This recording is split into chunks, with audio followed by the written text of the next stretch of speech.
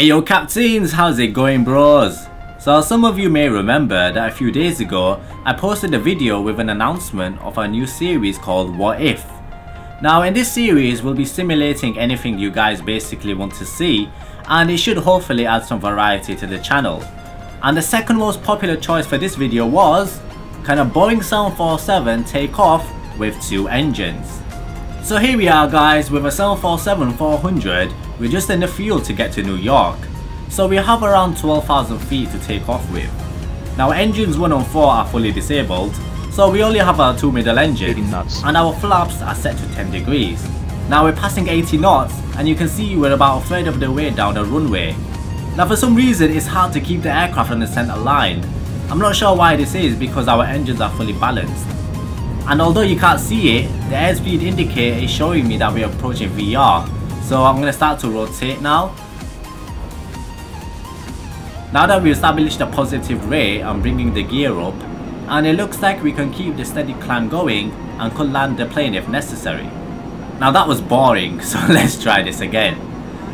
So in this one we're going to try again with the 747 at maximum takeoff weight.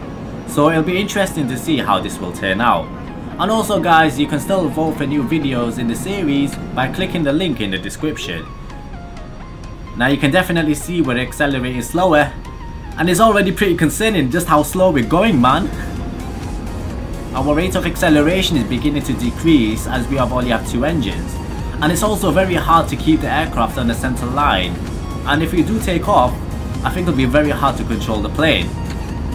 Now our plane is very heavy and we could fly to Singapore with this amount of fuel, although it wouldn't be good with just two engines. By the way, you can find more about this situation and some of the reasons for this result at Avgeek. Now we're not at VR speed just yet, but I'm going to try and rotate because otherwise we'll overshoot the runway. In fact, we're barely over 100 knots and we need over 150 to take off safely.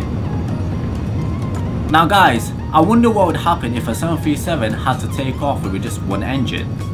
I'll probably try this in a future video, and as you can see we're bouncing off the runway. We just about made it, yo.